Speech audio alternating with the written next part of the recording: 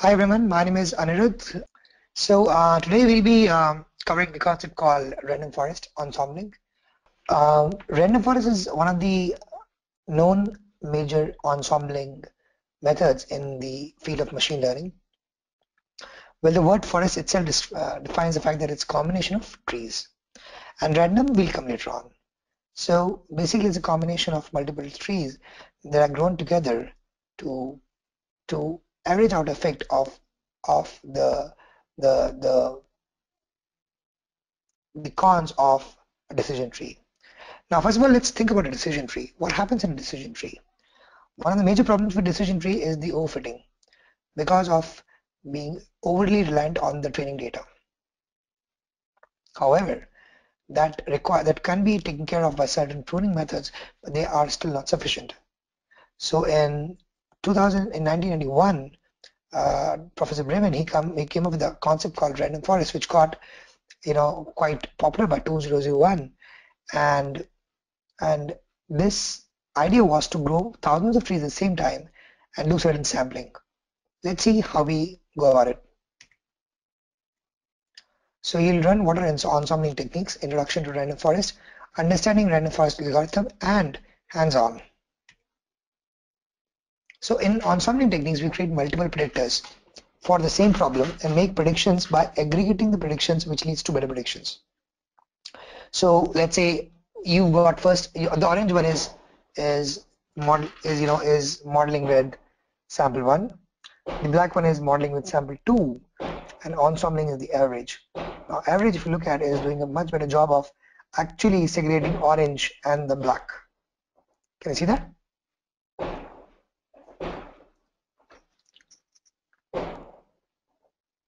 Okay. So random forest is an ensemble of decision trees where training dataset is recursively partitioned into different decision trees based on value of a parameter. Now, what happens? What is meant by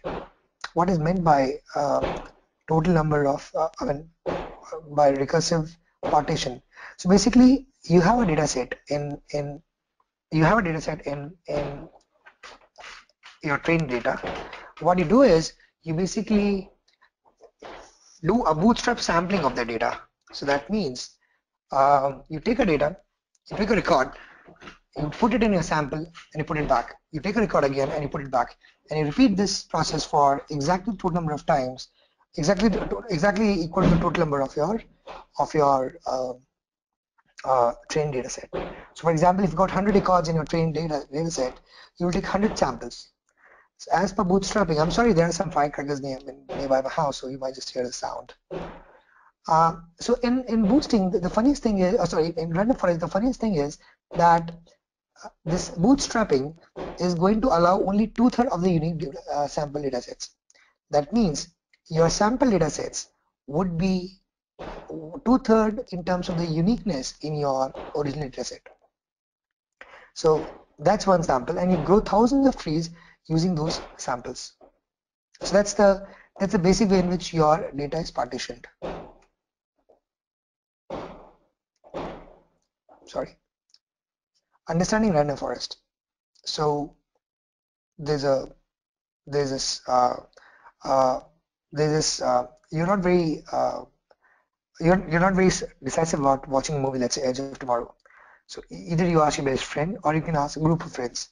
So if you ask a group of friends, obviously, then you'll get a much better understanding. Otherwise, a particular person can tell you something which is very specific to his or her likings, right? So asking group of friends and averaging out definitely plays a much better role,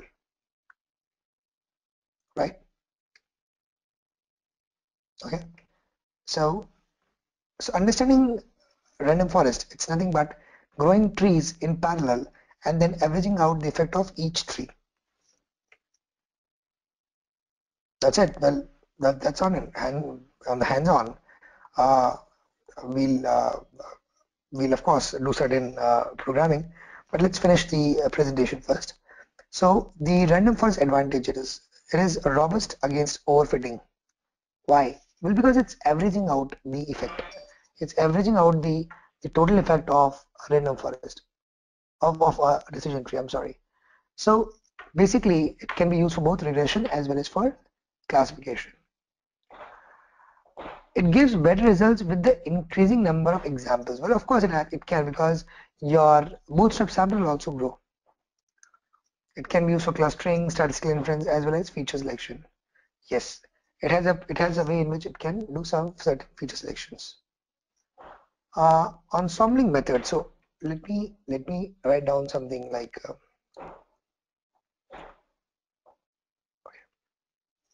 so in this, so what you see here is feature selection, right? So feature selection, when random forest creates a tree, let's say it's creating one tree, okay, like this. So at each node, basically, it is supposed to have a sample of variables only. Okay. So what does the sample of variables do? So instead of using all the possible variables, it only takes a sample of subset of them. And based on the concept for Gini index, for regression, it is the sum of squared, or RSS as we call it. And for the classification problem, it is Gini index. Okay. So Gini index basically is doing nothing, but Gini index is doing nothing, but basically it is looking at each variable and seeing its importance. And how is a variable deemed important or not? Well, it sees how much has the Gini index decreased by using a particular variable. So if the drop in Gini index is more with respect to a particular split, that particular variable gets the higher chances in becoming the root node. So at each node in the split, it takes a subset of the variables and it applies that to that node using RSS or Gini index.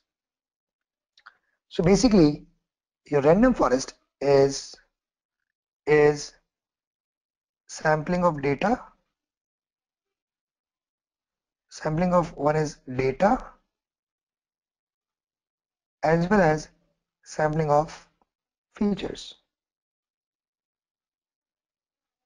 So it works with data as well as features at the same time in terms of sampling. So once it, so when it is creating a tree, it is looking at a specific sample of the data using bootstrapping and looking at very subset of that total number of variables using this sampling for features. Now the good thing is, or the advantage is, for example, if there is a particular node, a particular variable rather, which is very high indicator, very strong predictor. So it is likely that if we don't take the sample of that predictor columns, then it is likely that the node which is, or the variable which is a very strong predictor, will become the root node in most of the cases. Hence, all the trees that we grow would be correlated, and that is where random forest plays a very handy role. It only looks at those algorithms, or those uh, columns which are in the sample for that particular split. Got it? Question so far?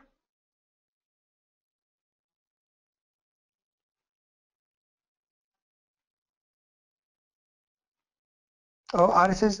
Okay. So RSS is your residual sum of squares. Okay. So for regression, the cost function is the RSS, these distances. And for classification, it is always the Gini index, which is summation p into 1 minus p. P is the proportion. P is the proportion of one class in a particular region.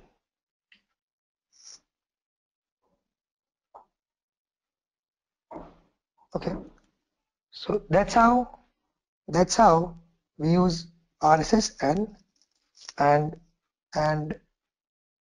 Gini index for our particular kind of problems that they're solving. The model tend to be very large and they are slow to train. This is fine. Its randomization parameter needs to be set as well. Number of nodes, number of trees, randomization of instance variables, which is fine. We'll do that.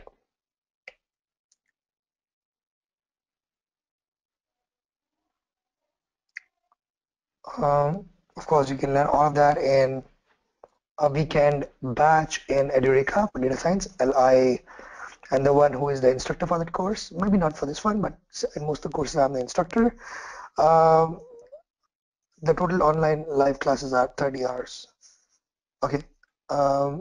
So basically, this particular course would make you involved in certain case studies on each of these algorithms, and I'm going to take the same case study in this session right now.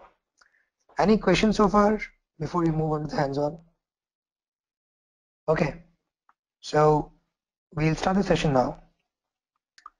So the first is library random forest. So we are doing this in R. So the first is library random forest. This command basically will or let me just clear it out. So random forest library in R is given by random in capital F. We'll also use a library called caret because that will also have certain function you want to define. The problem we're going to solve is for iris. Iris is Edgar's Anderson data. What it does is basically the famous Fisher's iris dataset. It basically has three what do you call it? Species of flowers which are measured using their sepal and petal length. So if I just write iris,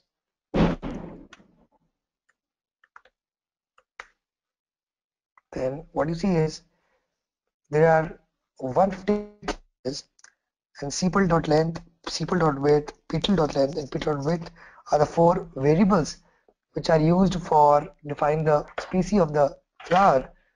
It is either setosa, versicolor, or virginica. Okay, so we're going to use this dataset to predict whether this can be used for some random, if that can be used for predicting the species of the flower. So the first command is create data partition. So what it does is basically it divides the data into 70%. 0.7 means 70%, and this creates a training index, train. So this particular command helps to create a training dataset. Then training iris in train, which is nothing but using training, we could train this in train index. We could create a training dataset using iris, in train, and comma. Okay. Now this in train basically. Oh, there's a question.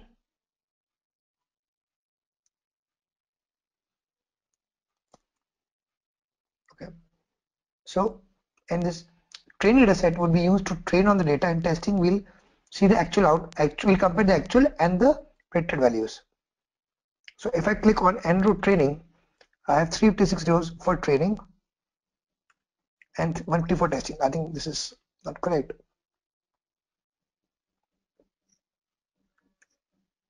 Yeah, so I have these three datasets.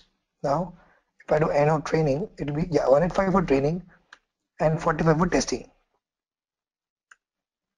So basically your iris is a data frame with four variables. One is first four are numbers and fourth is the species, which is the predicted column. Okay, so I run rf random forest species data training entry equal to 1000, mtry equal to 4. Entry is the number of trees I want to grow, and mtry is equals to 4 means number of variables I want to be considered at each split. Okay, so table. So this would create a object of random forest RF. Okay, we were trying to predict species, which is the fourth column, using all the columns using dot. Data equals to training. Number of trees that I want to grow is 4, and number of variables that you want to use at each spread is 4. If I do a table, if I do a predict testing in this, so it seems it has predicted everything correctly except Virginica, which it has predicted 13 times correctly, but twice it has called it versicolor. Okay. So if I plot RF,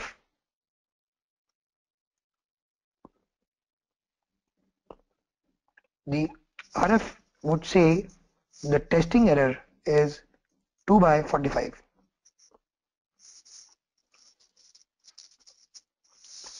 Okay, which is 0.04. Okay, and if I now with this I come to classification. So what I've done is classification in random forest. Okay, but if I can do regression in random, or I think I just missed one thing. Let me just put summary RF, or maybe just RF. Yep. So it says it's a random forest classification. Number of trees 1000. Each spread is 4. Out of bag estimate for error rate. Out of bag I'll tell you later on. So this is 0.085 error in the for one class and 0.014 for one class. Okay, this is the out of bag estimates. Okay, so that brings me to the end of classification in random forest. In regression, I'm going to use a dataset called Boston. So the Boston dataset is nothing but, if I do a quick Boston,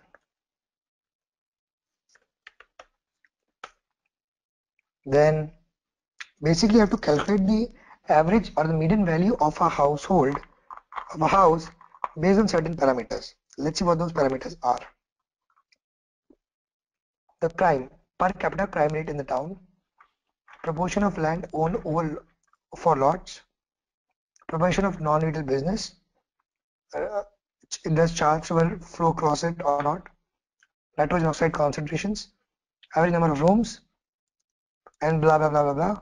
Black, number of black ratio, the proportion of black, I'm sorry, lowest status of the population, and MEDV, median value of the owner occupied home. So I need to find the value of MEDV.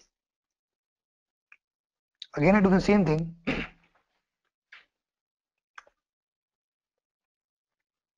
And I create training and testing dataset. Now dimension of training is 56 and 14. Dimension of testing is 50 and 14. And dimension of hosting is 506 and 14. Seed 1 to 3. Why do we do seed? We do seed in order to avoid any unnecessary random generation. So if we are using algorithms like which make use of random numbers, it is important that you put seed. Otherwise, every time you run it, it will create certain other numbers. So now what I've done is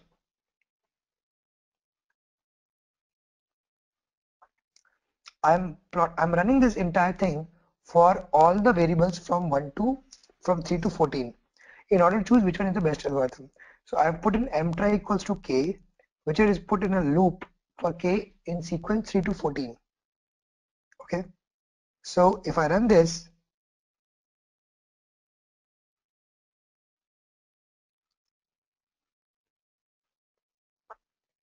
so now it is running 15 random forests one after the other. So it might just take some time.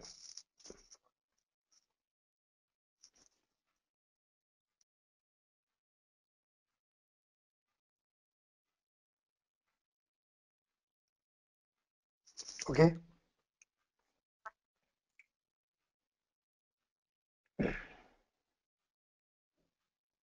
So let me just change it. 3, maybe 10.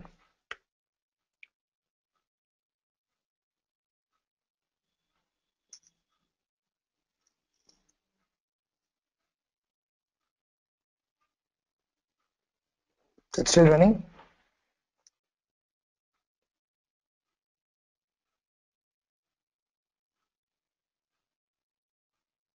Okay, so it has run successfully.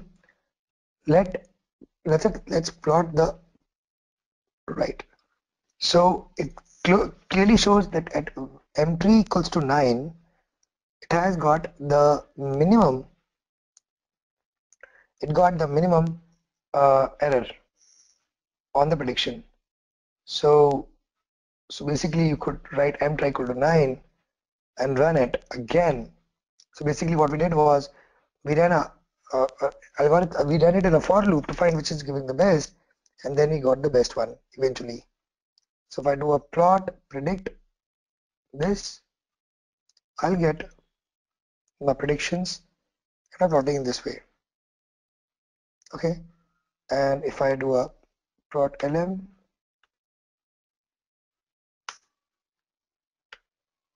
sorry. So this is where you see the red line is. It should coincide with the 0 line, but it still is doing a pretty decent job. So if I write a variable importance plot, oops, sorry. So if I write variable importance plot, then it will show you the top two variables with respect to percentage increase in MSE. So in node pretty it does not really help. So in percentage increase in MSE is the parameter on which we are going to run the algorithm. Okay, so this is how it gives the feature selection, how which one are more important features. Okay, so if I find, so this way it gives the most important features in the decreasing order. Okay, so that's it in the hands-on. So now it's time for you to ask questions. I'll give you next 5 minutes just to frame your questions. No, so there's no question. Fine then. In case you've got any questions, you can certainly ask me or ping me back, and I'll be more than happy to take it. How could I get the .r file? Okay, I'll. You want the R file? Okay, so let me put the R commands here in the chat window. I've pasted the content in the chat. You can have a look. Thanks for joining. I hope you got some understanding of what a random forest is. I'll try to send this I've sent this R file. Try to run it against certain data sets, and you'll get a better understanding of what random forest is. Okay, so then bye for now. I hope there are no more questions, as I kept 40 minutes, 20 minutes specifically for the questions. Okay, bye then. Thank you so much for joining. Have a good night.